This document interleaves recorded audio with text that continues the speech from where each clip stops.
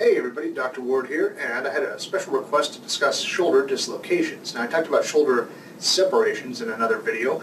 That's where the clavicle and the acromion separate from each other. But a shoulder dislocation involves the glenoid cavity and the head of the humerus coming apart in one way or another. So that's what we're going to talk about today. So first thing, we want to get a little bit of intro on shoulder motion. Taking the arm up to the side is referred to as abduction. Taking it close to the side is adduction. Flexing it forward is flexion of the shoulder, and taking your arm back, like you're in a pitch softball, is extension. So now that we got the basic vocabulary worked out, let's go over some of the actual landmarks of the humerus and the scapula itself. Alright, now here we have some of the features of the humerus I want to draw to your attention. First up we have the lesser tubercle, greater tubercle. In between them we have a little groove for the long head of the biceps called the bicipital or humeral groove. Now, the head of the humerus here is attached to the rest of the bone through this anatomic neck of the humerus, but just as important is this narrowing right here just above the shaft. That's referred to as the surgical neck of the humerus, and it's a frequent site for fracture, as we'll see in a bit. As I tilt here, we can see a little bit more of the glenoid cavity that articulates with the head of the humerus, and in life there's a cartilage disc that surrounds this area called the glenoid labrum. And it's important because the shoulder is an inherently unstable joint.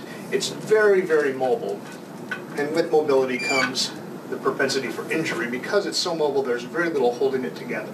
The glenoid labrum, shallow though it is, helps deepen the articulation there a bit. But the major stability for the joint comes from its capsule, which wraps around the humeral head and attaches it to the scapula, but also the muscles that form a cuff around it, and that's referred to as the rotator cuff. Anteriorly, from the anterior portion of the scapula, we've got the subscapularis attaching to the tuberosities right here. We have the supraspinatus coming across the top of the humerus to insert right there. We're going to flip to the posterior view. And here's that supraspinatus fossa, where the supraspinatus muscle comes from, out to the humerus right there. And the infraspinatus comes from this broad region of the scapula and inserts all the way around to the greater tuberosity right there. There's a fourth rotator cuff muscle that parallels the infraspinatus pretty well called the Teres Minor. It goes about the same way. And those four muscles form a cuff, hence the rotator cuff, that keeps the humeral head relatively tight. They also externally rotate, internally rotate, and help abduct the shoulder. And that's going to come into play in just a second here. Now, one last thing I'd like to draw to your attention before we get going on to dislocations is that in this area, coming from the axilla, or the armpit, and coursing around the posterior side of the humerus, we've got a nerve called the axillary nerve. And that's what supplies the deltoid, the big muscle on the shoulder, as well as the teres minor. So injury to that nerve would cause weakness of those muscles, but more particular for acute injury, it's going to cause a little area of numbness, and it's kind of the shoulder patch region right here on the lateral aspect of the shoulder. So there's three major types of shoulder dislocation. The anterior dislocation, where the humeral head comes out forward or anteriorly, posterior dislocation, which is the opposite, and inferior dislocation, where it moves inferiorly. We're going to start talking about the anterior dislocation first, and generally this is going to happen for a few reasons. One, you can have the arm abducted, externally rotated, like you're reaching up for something to block a pass in basketball, and something pushes your arm strongly back, your forearm strongly back, or your shoulder strongly forward. So you get a strike to here that can drive that. Another common cause is someone falling backward and reaching their arm out behind them can thunk, push that forward. Although that's also commonly associated with breaks of the clavicle. Let's take a look at what that's going to be close up. Alright, so we're taking a look from the lateral side right now. So an anterior dislocation moves the humeral head forward and out of the glenoid fossa. Now it can come to rest just under the coracoid, or even more inferiorly, or even more proximal. So there's various places the humeral head can come to rest in an anterior dislocation, but they all have in common that it goes forward. Now in the process of doing that, it's going to stretch the infraspinatus muscle posteriorly, and it's going to slacken the subscapularis muscle anteriorly. And anytime you have a dislocation, these muscles can very easily go into spasm. So having them relax is one of the key points in treating. We have an anterior dislocation. When someone presents with this having already happened, they're going to present with their infraspinatus muscle having been very much put under stress. Since it's coming posteriorly, they're going to present with their arm externally rotated fairly persistently. They're going to have difficulty internally rotating it because the subscapularis muscle is very slack. So you're going to have their palm turned out and their arm partially abducted at the side. Another common thing will be that their shoulder will kind of drop away, and you may have a very clear and prominent acromial process in that same view. So that's a sign of an anterior dislocation. Now, in the process of having an anterior dislocation, there's a few things that can go wrong. I've got another humeral head right here, and as the humerus dislocates anteriorly, it also tends to roll, and as it crosses the glenoid labrum, you can have what's called a Hill-Sachs deformity. I'm going to try to show that here, where the rim of the glenoid actually creates a little trough in the head of the humerus. So that can be detected radiologically. So that is a Hill-Sachs deformity. Another common thing that can happen during a dislocation is called a Bankart lesion. Now that happens as the shoulders or the humeral head leaves the glenoid fossa. It can disrupt and traumatize the glenoid labrum, that cartilage disc, fibrocartilage kind of disc that's forming a rim around the glenoid. So a Bankart lesion refers to any injury to that.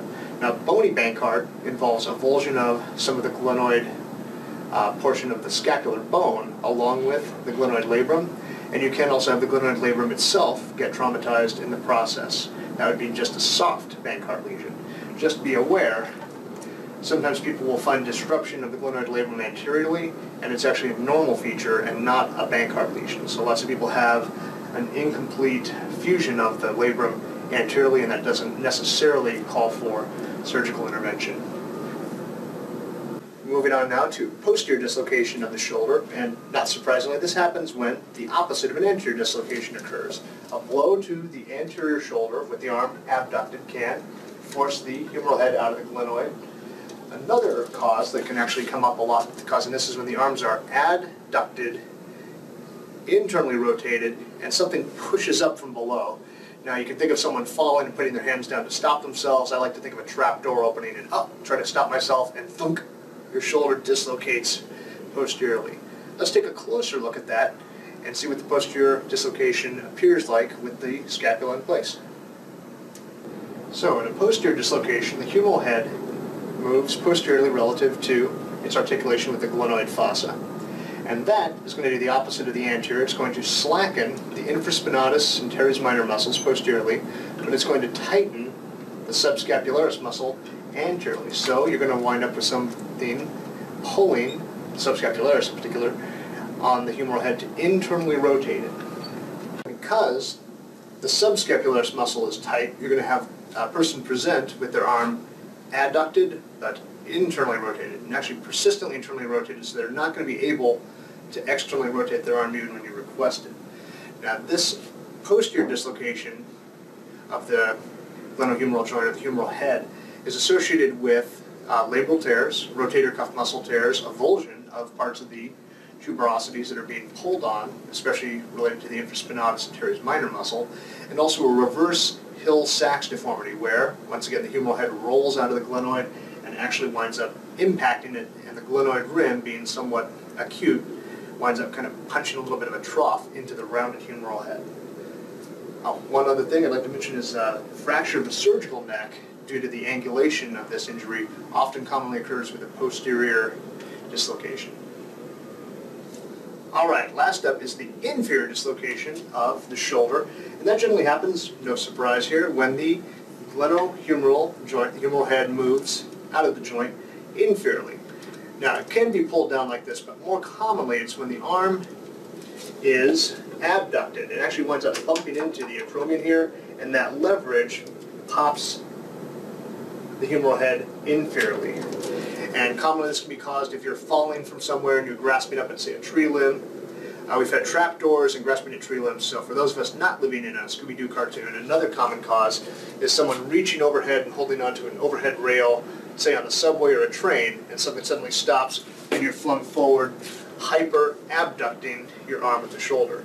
And this all can cause inferior dislocation of the glenohumeral joint. So inferior dislocation of the humeral head involves hyperabduction, and you can see the humeral head just kind of pop out of the glenoid fossa right there. Now, because the axillary nerve is very close to this area, this is the dislocation that most frequently has axillary nerve deficits noted with it. The others can also affect the axillary nerve, but this one is the one that most commonly has that numbness over the shoulder that we discussed earlier.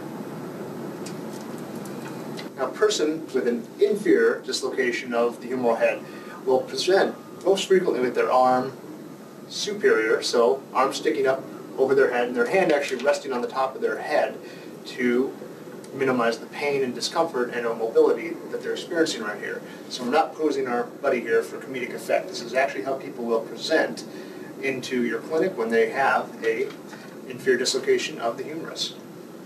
Now let's talk about treatment. First off, there are a lot of ways to reduce a dislocated joint, the glenohumeral joint right here. Generally, it's going to depend a lot on the individual presentation, the patient involved, the type of dislocation that happened, and most importantly, any other injuries that have occurred. As we mentioned, you can have fractures of the humerus, avulsion injuries, Bankart injuries, Hill-Sachs lesions, or deformities I should say. All of these things can be going on at the same time, so I'd encourage you not to play amateur doctor when somebody's got a dislocated shoulder and get professional medical help. But reducing this dislocation generally tends to follow certain principles that are true for a lot of them. You have to prevent the spasming, or at least reduce the spasming of the rotator cuff muscles. So gentle release, moving the scapula one way while trying to get the humerus another way is going to be frequently employed in a lot of the motions that are used. Sometimes doctors will put weights around the wrist of a patient and have them lie supine or prone so that they have that gradual traction, and as these muscles relax, the glenohumeral joint can move itself back into the glenoid fossa. You will often also flex the shoulder if you're going to do any manipulation here so that you're decreasing tension of the biceps long head as it crosses right through the same area. And traction can be done not just pulling the humerus one way, but by pushing the scapula the other. And frequently doctors will do this by wrapping a sheet around one arm and the sheet around the person's torso, and gently, I'm going to emphasize that, very gently applying traction to the dislocated joint and allowing the muscles and the field to guide the humeral head back home. All right, hope that's been instructive, and have a great day.